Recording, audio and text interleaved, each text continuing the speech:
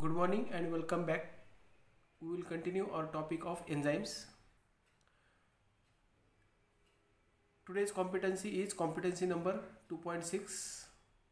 Here we are studying analytical uses of enzymes or use of enzyme in the laboratory. How we are using enzymes in the laboratory. It is also called as enzyme based assay. In this we are studying the various uses of enzyme in the laboratory, particularly for the estimation of various analytes in the blood. For example, estimation of plasma glucose. Now here two enzymes are mainly used. They are glucose oxidase and peroxidase. The short form is GOD-POD. Now this is most commonly used method for estimation of plasma glucose.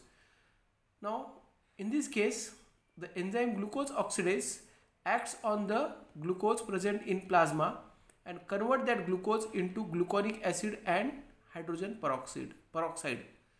Now another enzyme called peroxidase acts on hydrogen peroxide and convert it into water and nascent oxygen. Here you should remember that the concentration of nascent oxygen formed in this case depends upon the concentration of glucose in the plasma. If glucose is present in more concentration, the more nascent oxygen is formed. Now this nascent oxygen combines with 4-amino antipyrine and phenol present in the reagent and convert them into quinoneamine dye, which is red in color. So more the nascent oxygen, more the dye formation, and the compound will get more red color. So in this case, at the end of the reaction, the red color is measured with the help of colorimeter. It is an instrument which measures the color in optical density. So the how much red color is formed is measured. So if the glucose is more in the plasma, then more nascent oxygen is formed, and if the nascent oxygen is more, automatically the dye formation is more and the color will be more red, or the intensity of the color is more. So by measuring the intensity of the color, we can estimate the amount of glucose present in the plasma after appropriate calculations. So in this way, the plasma glucose is measured with the help of two enzymes, glucose oxidase and peroxidase, and hence the name of the method is GOD-POD method or glucose oxidase peroxidase method. Now we will see one more example, that is estimation of urea. All of you have this practical. Now in this case, two enzymes are used. One is urease. This enzyme urease acts on urea and break that urea present in the serum into ammonia and carbon dioxide. Now this ammonia combines with alpha ketoglutarate and reduced NADH in the presence of enzyme glutamate dehydrogenase to form glutamate and NAD, oxidized NAD. Now at the end of the reaction, in this case we are measuring how much NAD is formed. So in this case, all of other reagents are present in unlimited quantity except urea. So the formation of NAD depends upon the concentration of urea. If more urea is present in serum, then more NAD is formed. Initially more ammonia is formed, and that more ammonia combines with alpha ketoglutarate, more alpha ketoglutarate and NADH to form more NAD.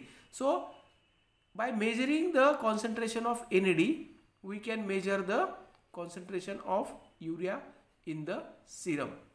So in this way, the enzyme urease and glutamate dehydrogenase helps in the estimation of serum urea.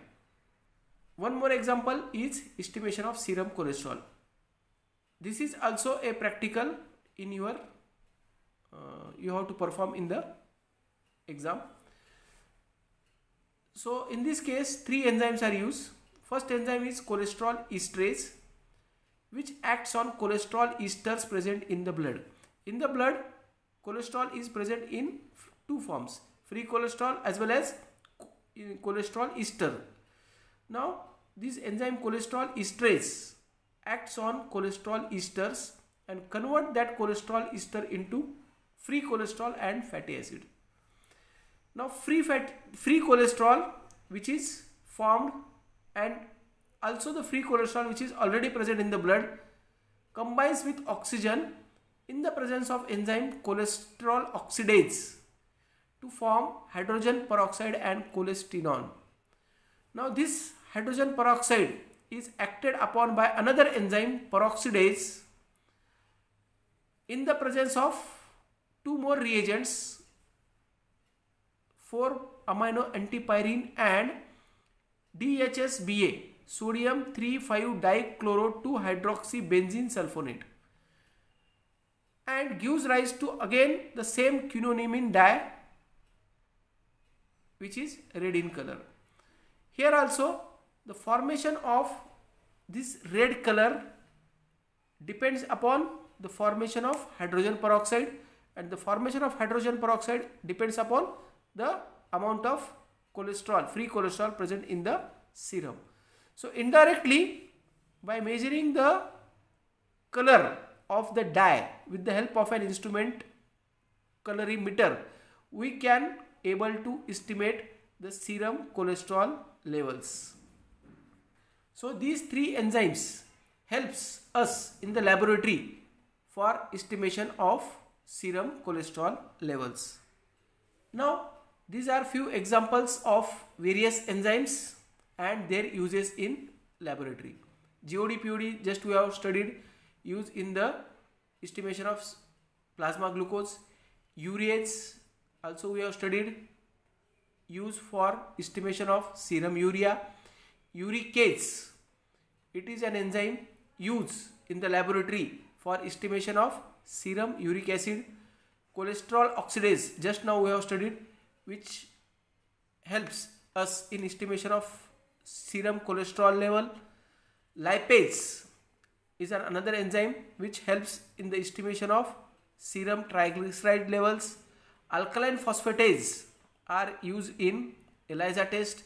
Restriction endonucleases are used in various blotting techniques like Southern blot.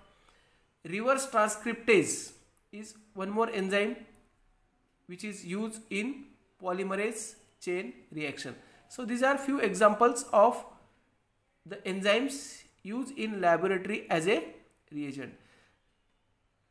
There are many more enzymes. They are also used in laboratory as a reagent.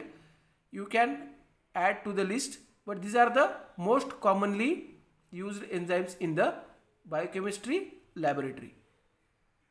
This ends your topic of use of enzyme as a laboratory agent. Thank you very much.